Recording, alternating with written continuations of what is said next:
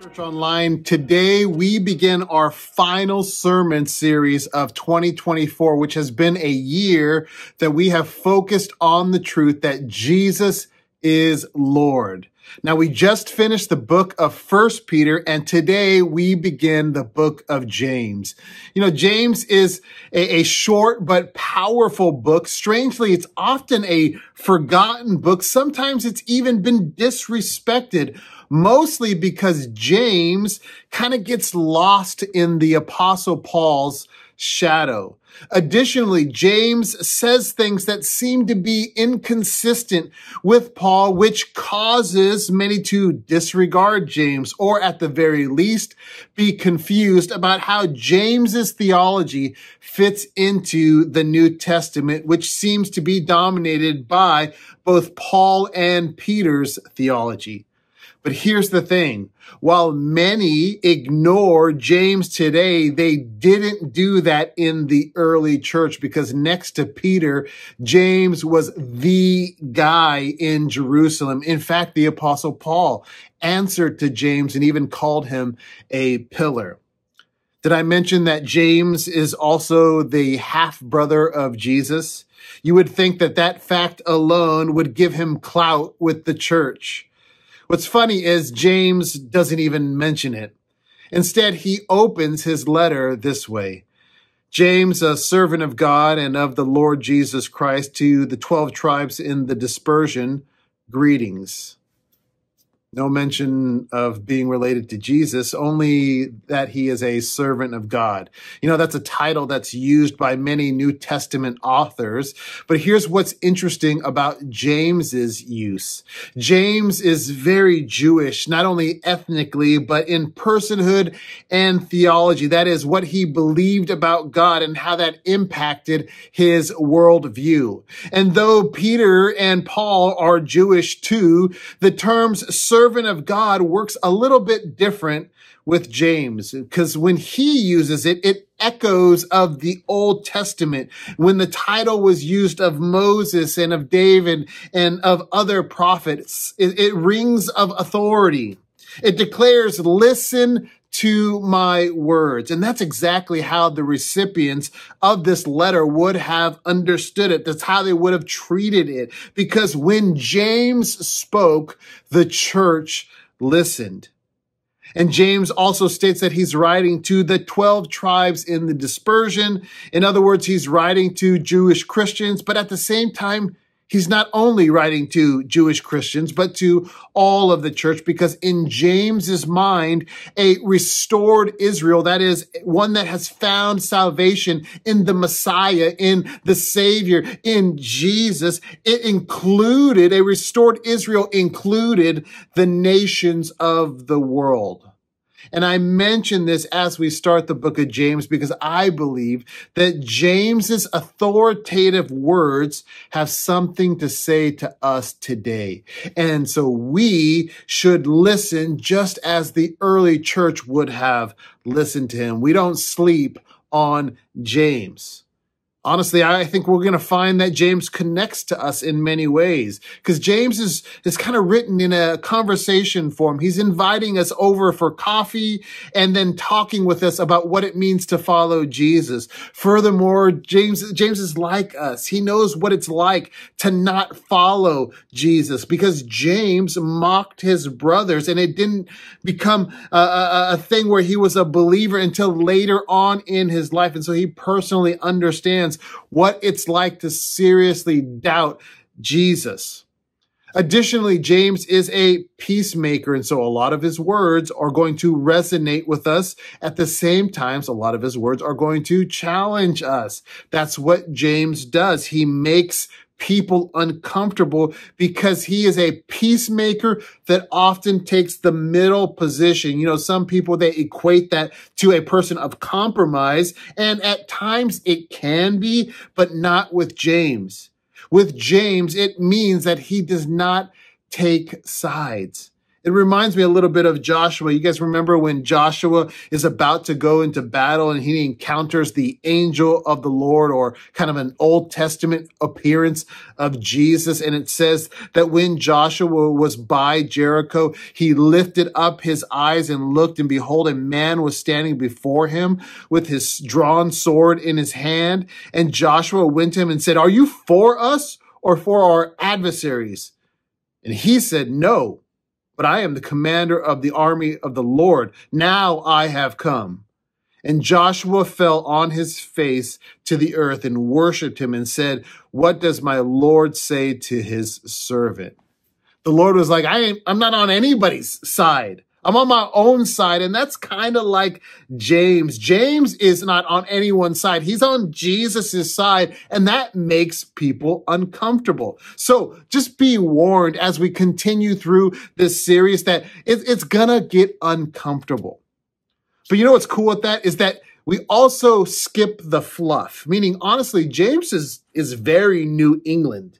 I think you guys are going to love it. James is brutally in your face, but at the same time, James is full of love. Again, at least in my opinion, that's also very New England. You know, I think New England is some of the most brutally honest people in our country, but at the same time, they're also the most loving. Therefore, I believe that there is great potential for our church to really connect with this book. It makes me think of the Philippians. You know, Philippi was a Roman colony. What that means is that Rome saw them as a strategic outpost. And as that was true, Rome made them an offer. They said, if you will give your allegiance to the empire, we will give you the benefits of Roman citizenship. And the Philippians agreed, and they became loyal to Rome. But when the gospel invaded that city and called for them to be now loyal to Jesus and the kingdom of God, you know what? That actually was an easy transition because they already knew how to live that way. And it's why I believe that the Philippians were such a great church. And the longer that I pastor here in New England, the more I feel that way about us here. We already know how to be loyal. Honestly, that's what New Englanders do. They are loyal to their culture. They are loyal to their town. They are loyal to their teams. Right now, I'm wearing a Giants jersey for the most part here in Connecticut. You're either a Giants fan or a Patriots fan, and you're a fan even in seasons where your team is not doing well, like this season. We're still loyal. A Patriots fan will not put on this jersey, and a Giants fan is not going to put on a Patriots jersey. And in a couple of days, some of us are going to vote. And if we're honest, a lot of decisions will be made based on loyalty instead of what is right. All that to say is we know how to be loyal to the Lord Jesus because we do it in our everyday lives. It's just about simply now focusing that loyalty towards Jesus instead of all of these other New England things. And one of the purposes of James is to help us shift that focus onto Jesus, specifically through tough times, which is why verse 2 says, "Count it all joy, my brothers, when you meet trials of various kinds." Are you going through a hard time right now? Are you struggling? Well, then pay attention, take some notes, because James has something to teach us. And the very first thing is this: be joyful.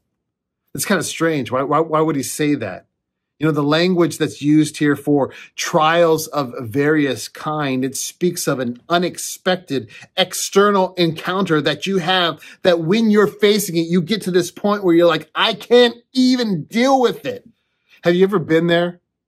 If you have, then you know that your initial response is not joy.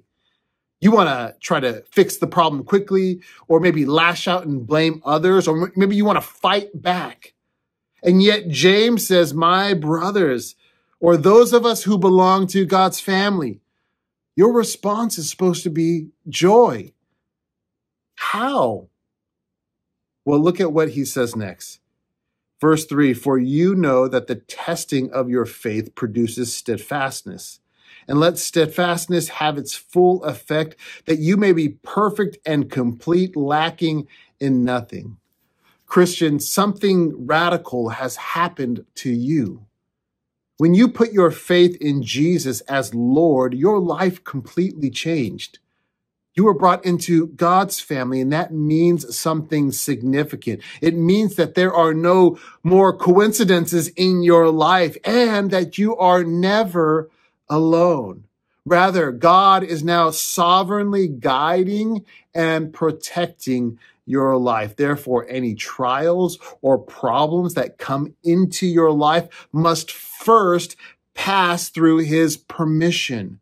And all trials are allowed only because it's part of his process to produce endurance, or what's been translated steadfastness, knowing that endurance produces perfection or spiritual maturity. In other words, as children of God, we can be joyful when we face trials because we know that this is God's special process to make us more like Jesus. And that is a good thing. You know, if you're taking notes, you can put this down as point number 1.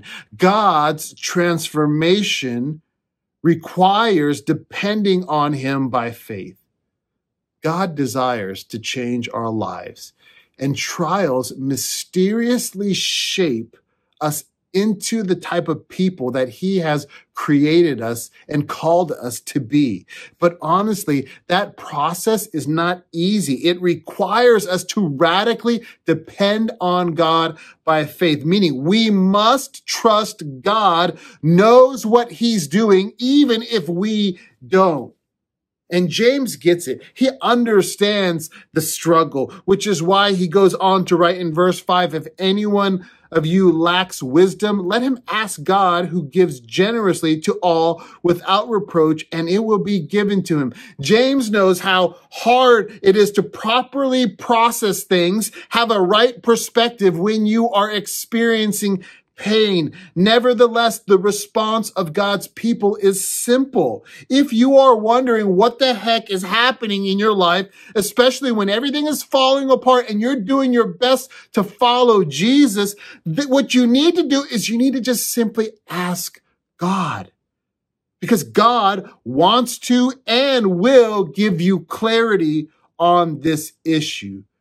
But verse 6 continues, but let him ask in faith, with no doubting, for the one who doubts is like a wave of the sea that is driven and tossed by the wind. For that person must not suppose that he will receive anything from the Lord. He is a double-minded man, unstable in all of his ways. Again, imagine James is here sitting down with us. He's got a coffee and a cinnamon scone, and like a good friend, he's been patiently listening. We've been pouring out our heart to him about how terrible life is and how we don't know what's going on and you don't know, or we don't know what God is doing. And then James looks at us and asks in a very uncomfortable way, do you even believe that Jesus is Lord? Because your current response seems to be one that's built more on doubt than faith. And what that really reveals is that you say you believe in God, but you really don't. You're double-minded. You're inconsistent. And in James's mind, as someone who grew up near the Sea of Galilee, where storms could appear out of nowhere and then toss a boat to and fro all over the place, he is looking at our lives as we're sharing. He's looking at how we're responding to things, and he sees the same thing, that our lives are all over the place because we have not really anchored into the rock who is Jesus. I mean, how do you describe your life? Are you faithful? Are you anchored into Jesus?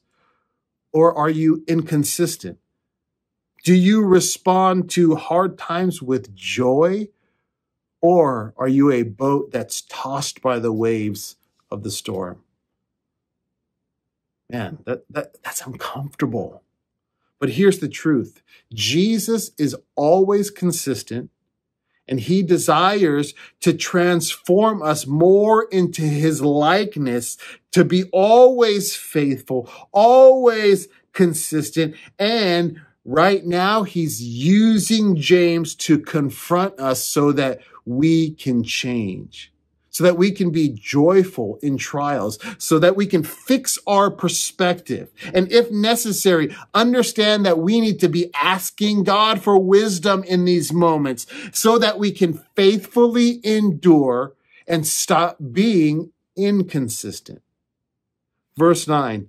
Let the lowly brother boast in his exaltation and the rich in his humiliation, because like a flower of the grass, he will pass away. For the sun rises with its scorching heat and it withers the grass. Its flower falls and its beauty perishes. So also will the rich man fade away in the midst of his pursuits.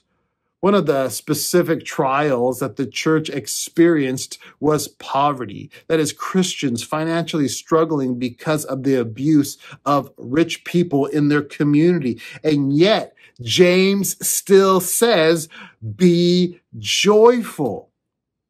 There's purpose in this poverty. This will eventually result in exaltation. That is, you becoming more like Jesus. You know what? Are you financially struggling right now? Maybe at no fault of your own? Well, then remember that there is purpose behind your suffering, that God sees you, that he loves you, and he is faithful to his promise to exalt you out of this low moment. You just have to trust him. And remember that acquiring riches won't fix the situation. Riches are inconsistent. They are temporary. Don't put your trust in them. Just fix your perspective. This season, what you must see is that this season is meant to put your hope in the Lord. But we got to ask, what if we are rich and we follow Jesus? Is James saying that our wealth is incompatible with the kingdom? Not necessarily, but it also depends on how we use it. We got to ask, what's the posture of your heart towards money? Because money isn't evil. The love of money is. And Paul said this. He said, as for the rich in this present age, charge them not to be haughty, nor to set their hopes on the uncertainty of riches, but on God who richly provides us with everything to enjoy. They are to do good, to be rich in good works, to be generous and ready to share, thus storing up treasure for themselves as good foundation for the future, so that they may take hold of that which is truly life. Are you rich? Is that how you steward your wealth that God has given you? If so, then James's words do not apply to you. But if not, maybe it's time to ask the Lord how you can better invest the resources he's given you so that you can be all in. Verse 12, blessed is the man who remains steadfast under trial, for when he has stood the test, he will receive the crown of life which God has promised to those who love him. Again, Jesus is transforming our lives, and blessed, happy in the best way possible is the person who depends on God by faith, no matter what trial they are facing. But look at the phrase crown of life. Now, there's a lot of thoughts about what this means, but here's what I know. When I hear that my reward for faithfully enduring suffering in this life is the crown of life, I get about excited as a fourth grader opening socks and underwears for Christmas. By the way, every illustration falls apart at some point because the older you get, you begin to like getting socks and underwear, at least I do. But when James's original audience heard that their reward was the crown of life, they would have been like, what, bro? We got to lock in. We got to go get that. Let's go. So why is it that I don't respond that way now? Well, it's because I am too focused on this world instead of heaven. And that's just real. My friends, James, again, he is in our face this morning. We are not excited enough about Jesus and his promises because we are too in love with this world and we don't really understand how wonderful his promises are. And that's because we really don't understand him. And the early church dealt with the same problem. Because verse 13 says, let no one say when he is tempted, I am tempted by God, for God cannot be tempted with evil, and he himself tempts no one. You know, it's probably better translated this way. Let no one say when he is tested, I am tempted by God. Because here's what was happening. People were facing God-ordained trials, and then they were responding the wrong way. But then they were blaming God and saying, you know what? God is the one who made me sin. He gave me more than I can handle. It's not my fault. And James replies, that's impossible. Because God can't tempt people. He cannot sin or cause people to sin. And the implication is, do you even really know God? You know, that happens today too, right? In its own way, people kind of form opinions about God based on what they've heard instead of the truth, or actually based on what their personal encounter or experience or relationship with him has shown them. And then what happens is God gets blamed for problems that are actually our fault. And that's why James says, but each person is tempted when he is lured and enticed by his own desire. Then desire, when it has conceived, gives birth to sin, and sin, when it's fully grown, brings forth death. Hey, everybody out there say, I'm the problem, not God. When we respond the wrong way to life, when we respond sinfully, it's our fault. It's because we were unwilling to depend on God by faith. Instead, we trust our desires, our feelings, and that gives birth to sin, which results in death. For the past couple of months, I've been meeting weekly with a team of people at our church to study the sermon passage together. And this past week, our friend James suggested suggested a passage that seems to be a consistent way to explain this sin birthing process based on the very Jewish mind of James. And that is the author, not my friend who's suggesting it. But in the book of Genesis, we are introduced to very mysterious characters. You know, the world is in sinful rebellion, and it says that the sons of God, these divine evil beings, they mate with human women who give birth to creatures that mature into beings called Nephilim. And then the world multiplies in wickedness, which then leads to the Lord regretting that he had made man on earth, and it grieved him to his heart. So the Lord said, I will blot out man whom I have created from the face of the land, man and animals and creeping things and birds of the heavens, for I am sorry that I made them. And then shortly after came the flood, the destruction and death of the world, with the exception of Noah's family. You know, that's a harsh but relevant example of what's birthed in our lives, because we have these wicked desires, and that wickedness matures into actual sin, which then multiplies into destruction and death. That's what sin does. Sin is no joke. And when it happens, it's our fault, not God's, because James clarifies, do not be deceived, my beloved brothers. Every good and perfect gift is from above, coming down from the Father of lights, with whom there is no variation or shadow due to change. In other words, it is impossible for God to do anything but good. Therefore, the inappropriate responses of our lives is due to our own sin, not God. So don't blame God. Instead, look in the mirror. Think about what's going on in my life. What am I allowing to mature in my life? Is it sin that is multiplying, or are we letting Jesus shape us, even through trials, into a spiritually mature child of God? You know, some of those questions are going to be a little bit uncomfortable. Thankfully, our conversation with James doesn't end with uncomfortable questions. Because here's the truth that James would have been very familiar with. Ezekiel 18 says, "For I have no pleasure in the death of anyone, declares the Lord. So turn and live." You know, no matter how we answer those uncomfortable questions, there is always good news. And the good news is that God loves us and he doesn't want anyone to die. In fact, James says God is allowing these trials for one huge purpose. And he writes it this way: "Of his own will, he brought us forth by the word of truth, that we should be a kind of first fruits of his creatures." I want us to think about the verse this way: of God's own will, meaning God chooses us. He brought forth by the word of truth, meaning that God has this good plan, and it includes trials, that we should become a kind of first fruits, so that we would become part of his beloved family. You know, let me ask you this: are you in God's family or not?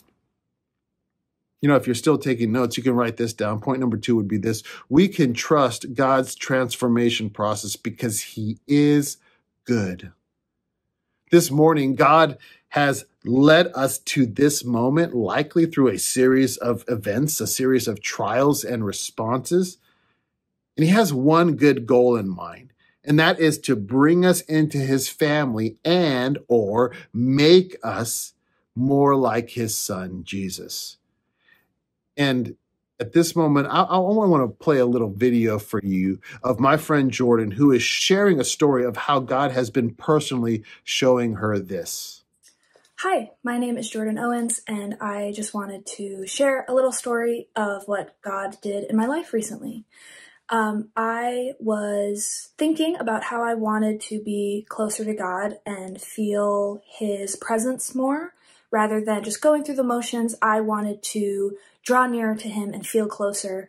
But I wasn't feeling very self-motivated to take the active steps that would help me do that. I knew that reading my Bible, praying more, all of those would help me feel his presence and be closer to him, but I needed a push. And so I was asking God to help me with that, to help me get over those distractions and take those steps. Almost immediately after I started praying this, my anxiety, just daily level of anxiety, started getting worse. My self-esteem was taking hits. I was worrying about things that just weeks before I had felt totally fine about. And because of all of that worry, I started feeling the temptation to turn to my worldly coping mechanisms that would make me feel better in the moment. And although I wanted to do those things, I started making more choices to push back against that temptation. And I instead started reading the Bible more, started praying to him because I was crying out for his help with that anxiety. I was searching in the Bible for answers to all of my fears and for comfort and reassurance. And I started getting closer to God. I was feeling his presence more. And I was reflecting on that and realized that God had directly answered my prayer. I had asked him to give me a push, and he had done that by putting me in that situation that inspired me to draw closer to him. Because I had asked him to do that, it wasn't suffering for suffering's sake. I was feeling God answering my prayer, answering my request, because I had called out for him. And because I know God's character, because of my pre-existing relationship with him, I'm able to look at that and know that he loves me and that he is good. I'm able to look at that trial as something that gave me a perspective that allowed me to experience the blessing of being close to him. So as we close, what is God doing in your life? Remember, God loves you. He wants to transform your life. He's got a good process to do that, but you must trust him. You must be loyal to him in the process, even when it involves difficult trials. But here's the good news. You already know how to do this. Just as you know how to be loyal to your hometown or to your home team or even your political party this Tuesday. You know how to do this, which, by the way, let me just say this. I know you guys know that I don't really talk a lot about politics, and honestly, I don't plan on doing that. But I heard my friend Sean say this the other day, and he said this: I'm not really concerned about what the election will bring. I'm more concerned about what Jesus is bringing. You know what? That's me, for better or for worse. And no, that doesn't mean that politics don't matter. It just means that Jesus means infinitely more. He matters infinitely more. We're going to put our trust in him. And so on Wednesday, if you guys are watching this on Sunday, you may see someone in office, and you may even view that as an unexpected trial. Here's the good news. James has already told us how to properly respond to that circumstance. And it's that we trust in the goodness of God by faith. And don't forget that your responsibility on Tuesday is ultimately to be loyal to Jesus. You live here, you should participate in things here, but you are a citizen of heaven. Therefore, consider what God's word says, and then vote according to your faithfulness to God. And then once you put your sticker on and then post on social media that you voted, because I guess it doesn't count unless you do that, continue loving God and loving people. Amen. Let's pray. Father, you are in control. I trust you with my life, even when it hurts. Please help me to see the purpose behind the pain, and help me to be loyal to your kingdom. Forgive me for my sins, fill me with your spirit, and help me to be all in for Jesus. We pray these things in his name. Amen.